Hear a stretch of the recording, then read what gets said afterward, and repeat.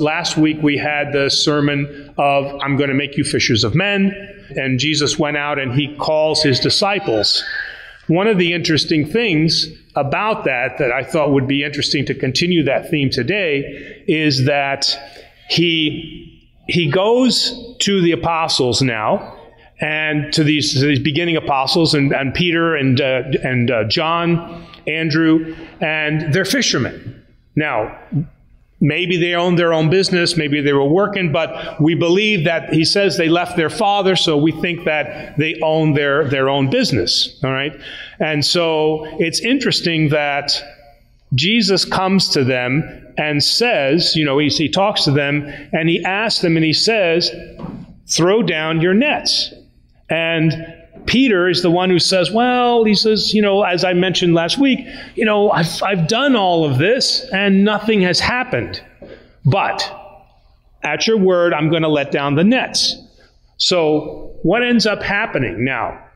They all of a sudden get this great shoal of fish. They get all of these fish that come in, and it's interesting that the gospel does not say that Jesus helped them get the fish into the boat. So I don't know. So it doesn't say that. But they drag this huge shoal of fish, this great capture of fish, into the boat. And then he says, follow me. Now, I know I'm thinking about myself, maybe not now, but I'm thinking of myself in the past. And if somebody came to me and I had fished all night and got nothing, and I'm in the fishing business, and all of a sudden now I get this great catch, and then they say, follow me, my response would probably be, no, this is the most successful day I've ever had. I'm going to be making money today. So what I want is I want you to stick around and come with me when we go fishing, because you're my good luck charm now.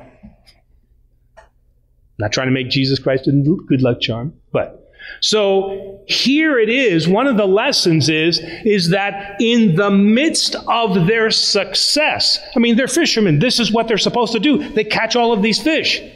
The first thought would be, maybe we'll follow you later. Let us see how this is. If they let down their nets and nothing happened and they were unsuccessful and he says, follow me, then you think, okay, you know what? My business isn't doing that well. What have I got to lose? Let's follow this man and see where he goes.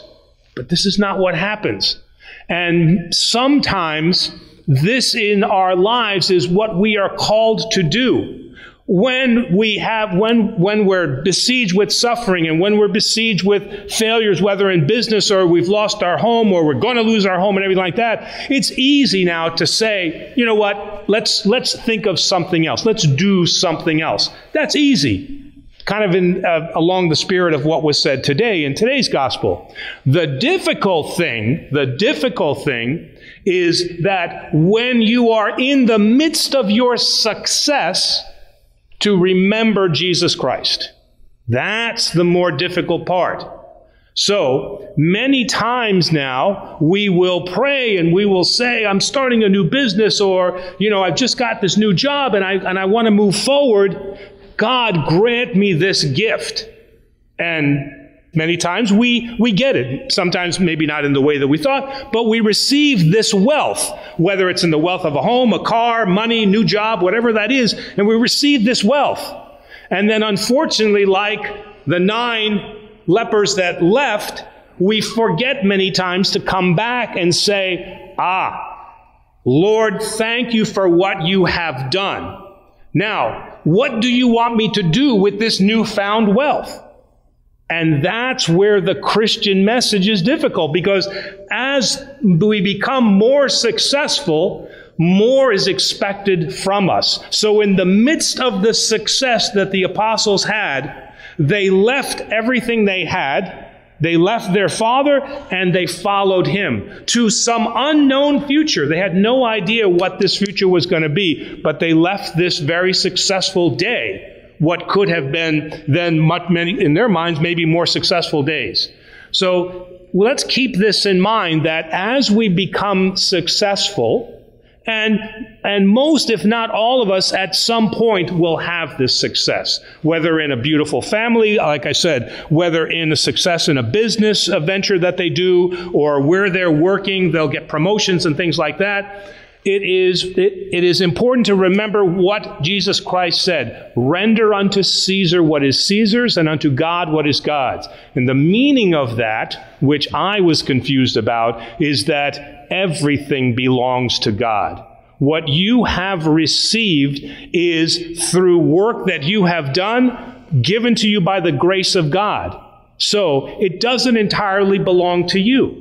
So in that success, what he then expects is that with equal measure, then we will give back. I know personally in my life that each time then that I have given back, I have received back then sevenfold. Not always in money and returns. I'm not trying to make this an investment thing. But I have received it back in gratification of knowing that I did what was expected of me as a Christian. It was difficult, but I did it. And then what returned to me then was the gift and the grace of the All-Holy Spirit, and that I was then in that body of Jesus Christ, which is where we are all supposed to be as Christians. So that's kind of a secondary lesson of last week's gospel about in the midst of their success, they gave it up, and now they give everything back to Jesus. And this is what now the Christian life is, that when we are suffering, we pray, and when we are successful, we also pray, but we also then give.